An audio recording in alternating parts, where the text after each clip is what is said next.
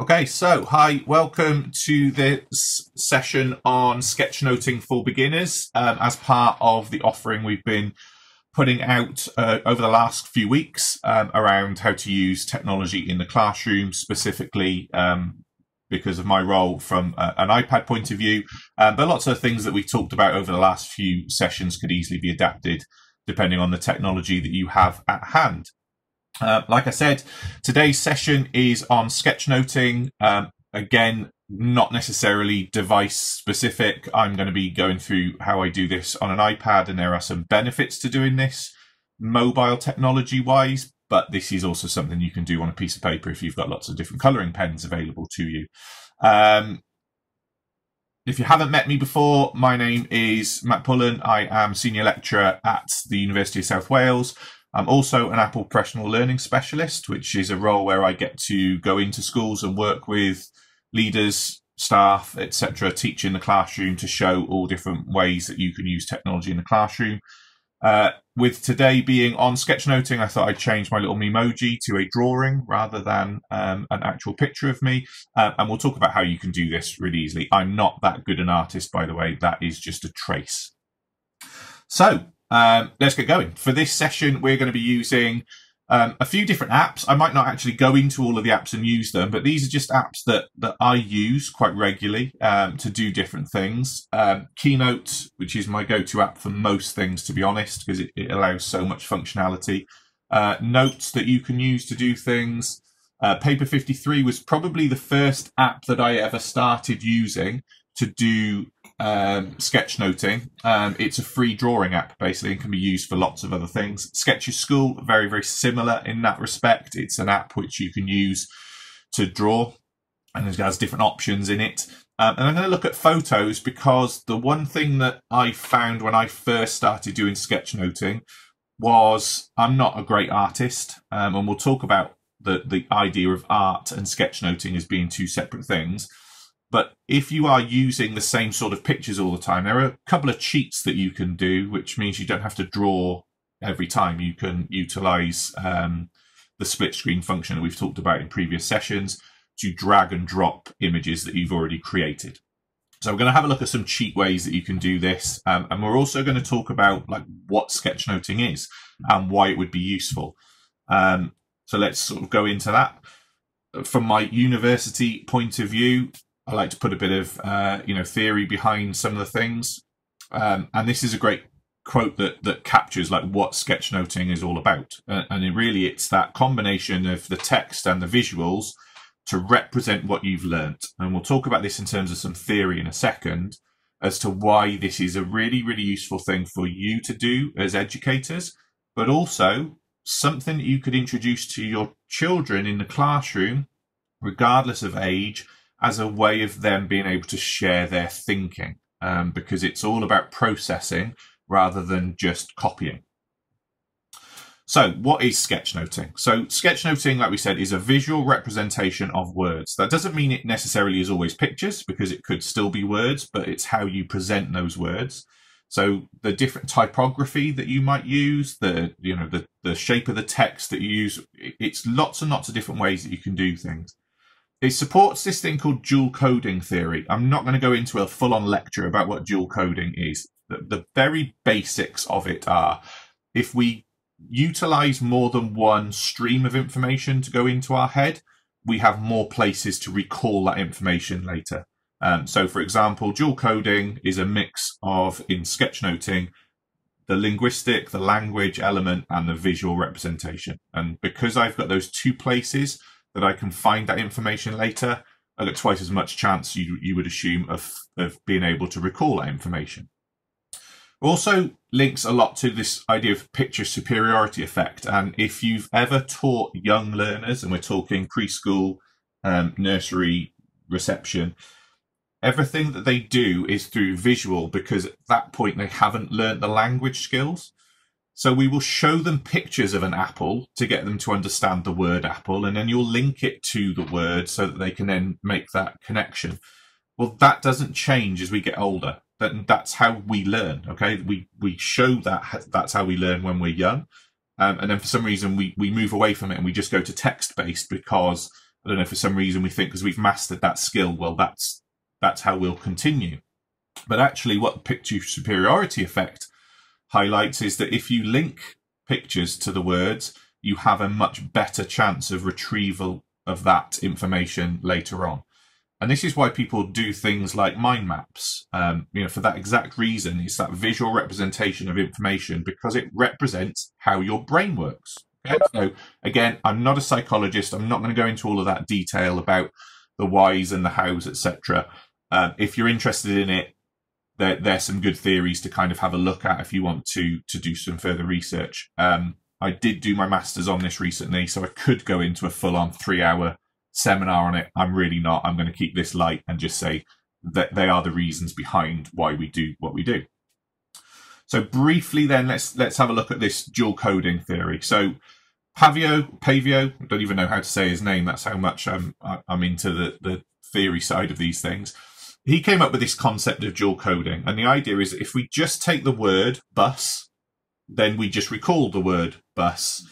If we turn that word into an image, then we've actually had to process the word in our brains, which means there's more chance of us being able to understand what it means. Words could be meaningless. And my example of this I'll give you is my son is a fantastic reader, right? He loves reading. And he can say lots and lots of words, but he doesn't necessarily know what they all mean. So he'll be reading a book and it sounds fantastic. But then he doesn't always show us that he understands what that word meant. So in this concept, he understands the word and the word has gone into his head and he can recall that word, but he hasn't made any link to the meaning. Now, by adding a picture to it means he's had to process that word. And that's as simple as it needs to be at this point. If we move on to the picture superiority effect, this came sort of later on. So Andrade in 2010 gave this idea that if you draw the picture of the car or you see the picture of the car, you have a 29% more chance of being able to recall that information later. So if you think about children that are going through anything where you're asking them to retrieve the information at a later date, by simply asking them to draw the pictures of the things that they're talking about to represent it in a way that makes sense to them, probably will show a much higher chance that they'll remember this as they go down. So sketching in books, we talk about this quite a lot in terms of children that doodle. Doodling actually has got this really bad connotation. What I found in my master's was that doodling is really thought of as a negative thing, like people sit and doodle it's because they're not paying attention. When actually, if you doodle productively, there's a better chance that you'll remember the bits of information that you've looked at. So again, I'm not going to go into huge detail on this. This isn't a lecture. This is just, what is sketchnoting? And I thought it'd be useful to give a little bit of the background to what and why you would do sketchnoting as adults, but also with children. So let's have a look at how you would get started with this. I've created a book actually about this, which is free to download, and I can pinpoint this to people later on, about the process of sketchnoting. And sketchnoting is, like I said before, it's not about being artistic. Now, if you are artistic, you can be great with your sketchnotes, right? But when I first started sketchnoting myself, which was about 5-6 years ago, I saw it at a conference I was at. The person who I saw was a fantastic artist. And I thought, oh, that's amazing. I wish I could do that. And it wasn't until I almost mentioned that to him that he turned around and said, well, you can. I've just got an art background, so my pictures look better. And then he started to explain just some of the basics to me. So my sketch notes aren't fantastically artistic. And the key thing is, much as my personal notes, if I was just handwriting notes, they're for me. They're not really for anybody else. Sometimes I'll share them because, it's quite nice to share out what you've learned about something. But realistically, the same as personal note taking in Word form, they're for me to use. So some of the basics then to look at: the layout of what you're doing, the design. So what colours you might do. Do you want it to be cartoony or do you want it to be more real life and structured? The colours that you use, and that's a really, really useful way for you to remember things. And some of these are the reason why digital sketchnoting will trump sketchnoting on a piece of paper with pens. Digitally, I don't have to have a pencil case full of colours or types of colouring pens or pencils or crayons. I have them on my device because it's kind of built into the applications I use. Do we use shapes to represent things, to go around things, etc., to link things together? And then icons, you know, do we use arrows to show the direction of our thinking, etc.?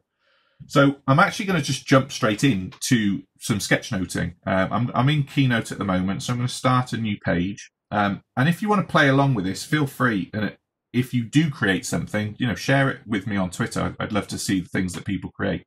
So I'm just going to delete what's on the page, and I'm just going to make a start here. Now, like I said, I'm not an artist, so bear with me.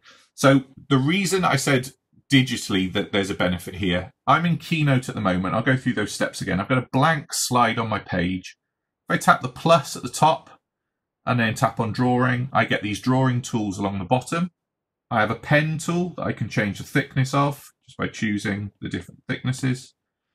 A pencil, again, tap on it again, you can change the thickness. A crayon, tap it again, change the thickness. A fill tool, so you can just instantly, you know, fill in your colors, etc. An eraser.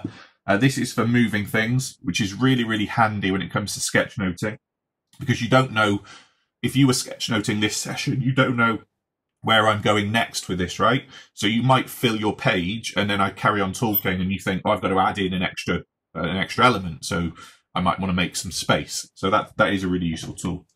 And then finally, you've got your color tool, which matches to the tool that you're using. So I'm on the pen at the moment. If I tap on the black, you can see I've got colors that I can use, and I can, you know, unlimited kind of range of colors that you might want to choose there. Or you can use a color picker and choose any color that you might have available on your screen. So again, that's quite useful. So the first thing I'm just going to do is just think about, you know, what would my layout be? So if I was going to do this now on sketchnoting, I might say, well, in the middle of my page, I'm going to have it the title of my sketchnote. And then I'm going to enhance it maybe with some shapes around the outside. I quite like the idea of making it look like it's a banner. Oh, I've done this really quickly, but you get the idea. So make it look as if that's a banner on the page. And then the reason why you have those fill tools is because then you can just quickly tap inside those shapes and color in those bits. So that's kind of just a first approach to doing these things, okay? And then I might say, you know, within my sketch note, I've got somebody talking, so I might want to introduce the person. Now, this is where, like I said, you don't need to be artistic at all. So I'm just going to kind of play around with some colors and etc. And we know that the presenter of the session is Matt P. I could put that again as a little banner on the underneath. And this is really that's how simple sketchnoting is, right? It's just what's happening at the moment and how do I process it? So the next thing that is going to happen, so I'm going to put an arrow, moving to the next thing, is Matt's going to talk to us about how we represent words with pictures. So if I was to talk to you now about my journey to school, or my journey to work, or whatever it might be, my journey was in a car. Okay, so I'm going to have to think, all right, well, we're going to need to draw a car there because we're talking about a journey. So, you know, I'm going to draw the road. So this represents the road, and then I'm just going to draw, you know, a car on the page. And again, it doesn't have to be fantastically artistic. You can sort of get carried away with whatever you want to do. But I'm just starting to represent some of the information. And I know that my car journey takes me about 20 minutes. So to represent that, I'm just going to actually put maybe a stopwatch in there. A bit closer. Because my journey takes me about 20 minutes to get. So I'll make it look like there's a stopwatch. And then I can move on to that next thing. Okay, so really that's the process, right? So you're just thinking about like what's happening and what happens next. So my journey is to get to my place of work. So I might want to draw my place of work. I'm trying to think what my place of work would actually look like. So I'm going to cut corners here, and I'm just going to say uni. There we go. That's roughly what my university looks like, ish. And so on and so forth. So that's the process, right? For me, I'm just building a journey, and in this case, it is actually, you know, pictorially my journey to get somewhere by representing things with pictures And, you know, it might be that my next thing, I can't really think of the journey of what do I do in work. So I'm actually going to represent this with just some nice typography. So and again, like I am doing this whilst trying to talk as well, which I've realised recently doing webcasts, I'm not that good at talking and drawing at the same time. Right, so here's my point. So I've started to write something, I've run out of space. The lasso tool just enables me to very quickly select that, drag it across, give myself some more space, go back in, and then finish off. So you get the idea, right? So, and again, you know, please don't judge my drawing here. It's bizarre, isn't it? I talk about this as it's not about art, and then I'm instantly thinking people are going to be judging how good I can draw.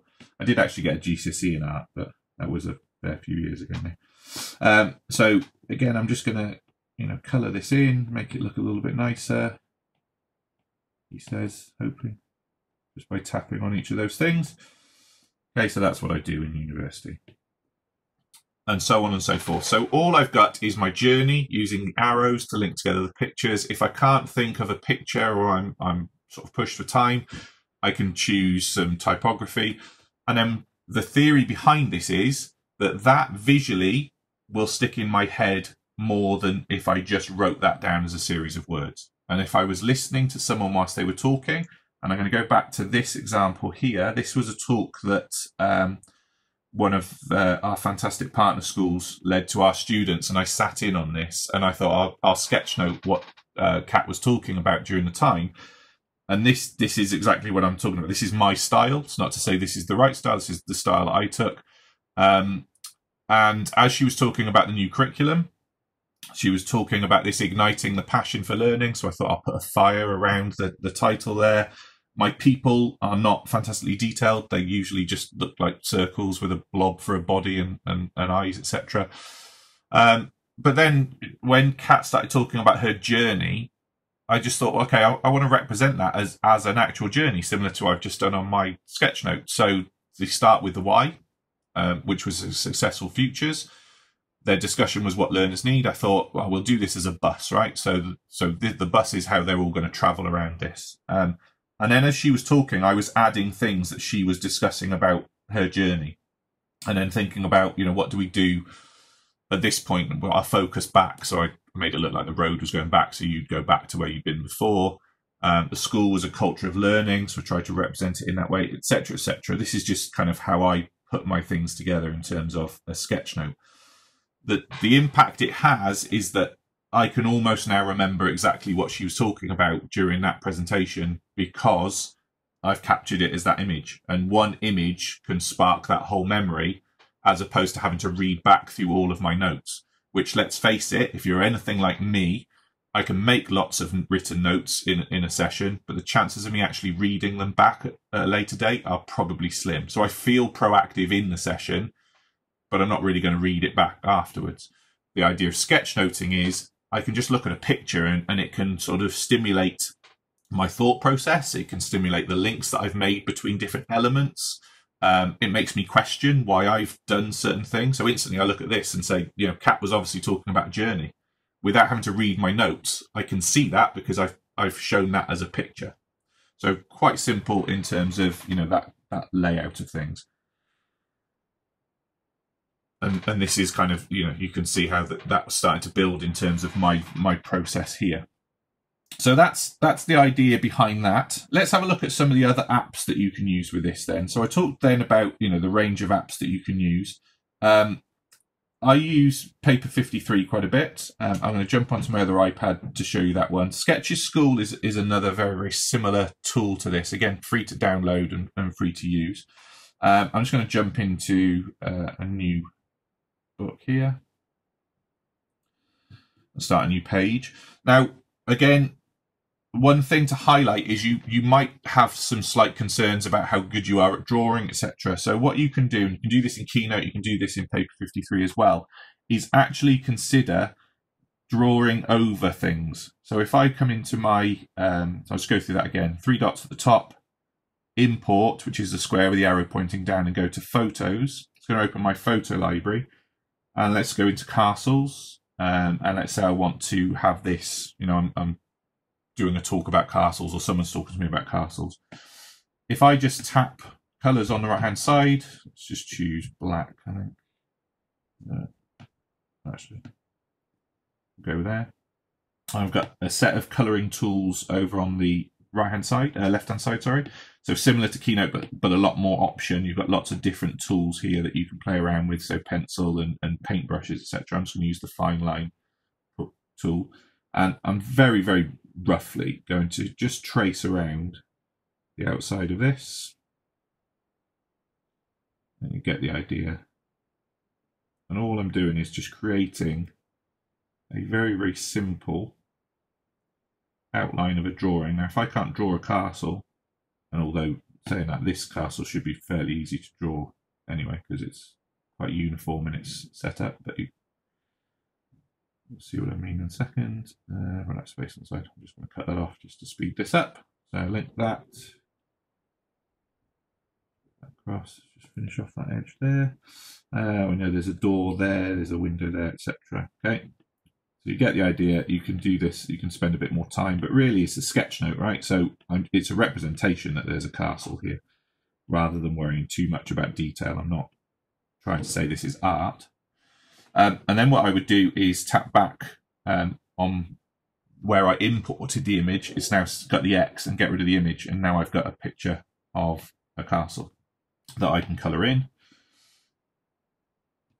Choose a colour, it's probably greyish type colour.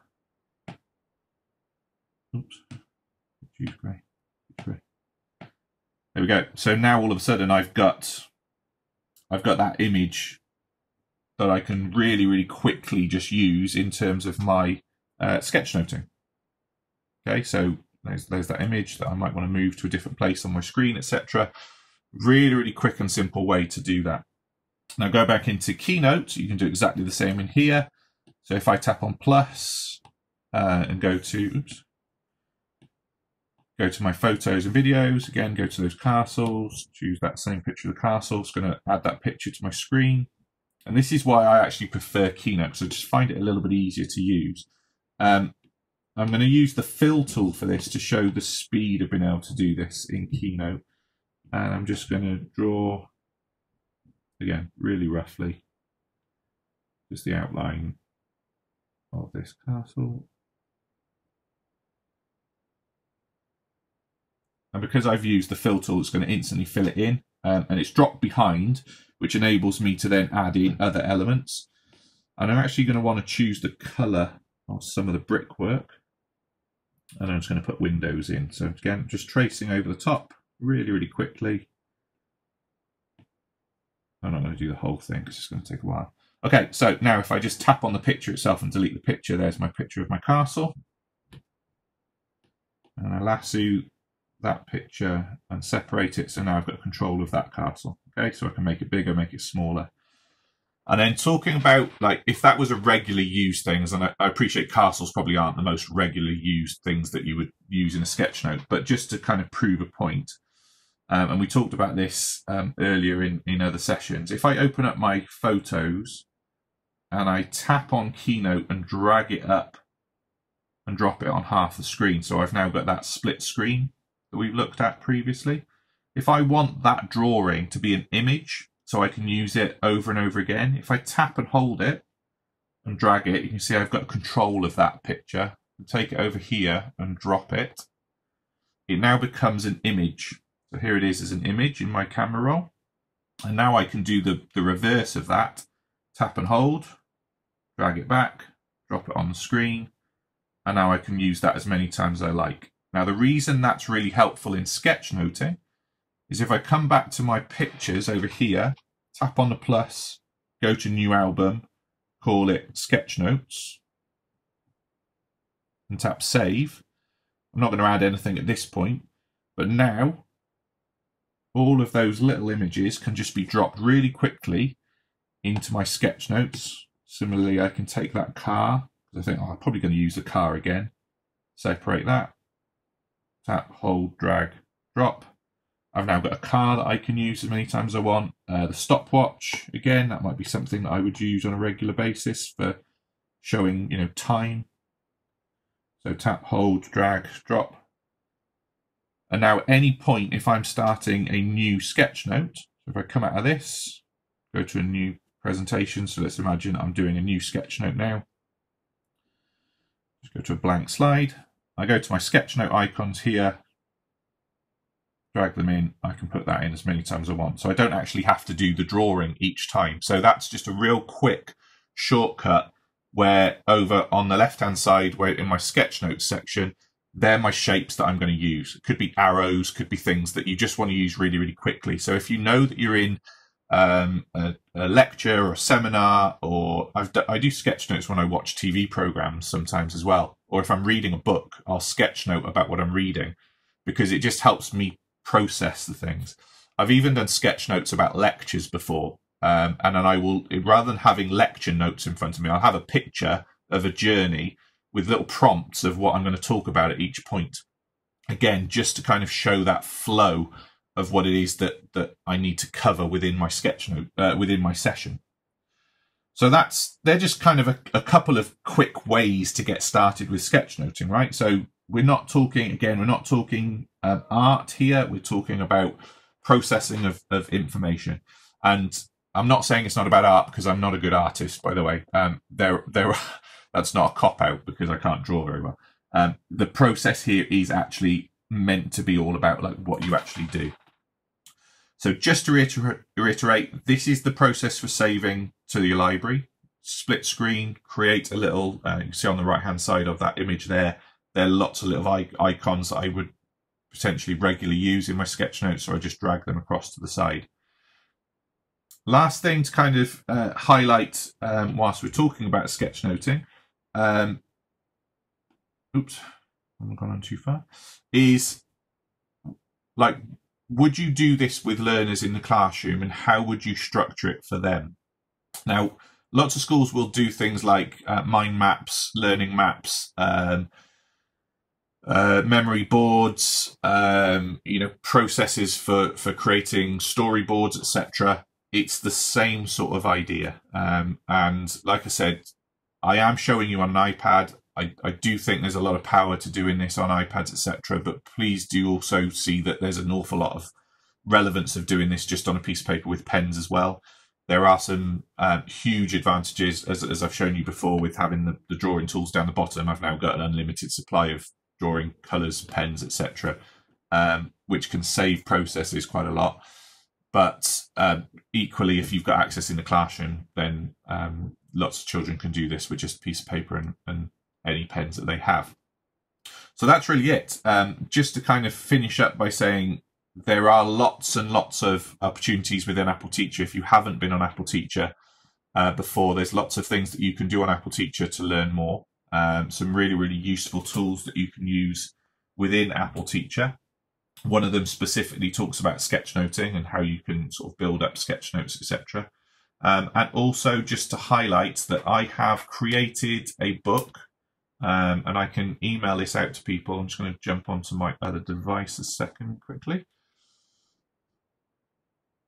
Really talks about the process to get started with sketchnoting. So if you've never done sketchnoting before, this is a book that you can download which just talks through the process of what to do. Okay, so how to trace objects, how to draw people, and it's just about your style. So you end up with a book full of style ideas, typography, like what styles you can do, how you lay out your things, and then just practice spaces. Okay, so that's something you can download. If I just highlight where you can find that, this is free. I'm not sort of pushing products to be able to sell anything. If you go to books on an iOS device or on an iPad, so books is this icon here, the orange book icon, again, which is free. If you go into there and search for me, you'll see that I've got quite a few books that I've created in the bookstore, and one of them is on Get Sketching, and you can download that. It's not going to cost you any money, and that will guide you through the process. And again, I've tried to do it in a really, really simple way that you could also share this with learners in the classroom, just goes through some of the basics that we've talked about here. So just to try to add to what we've talked about, there's some additional things there. So we've just hit 30 minutes. So thank you very much for joining in the session today. It's been a real sort of pleasure, if not a very quick run through of what sketchnoting can do and how you can get started with it. If anybody has had a go at any sketchnoting, I would absolutely love to see them shared, and you can share them with me on Twitter at Matt6453. I'd love to see what people come up with. But other than that, I'm going to leave the session recording there, but I will stay online and I'll unmute people if you have any questions.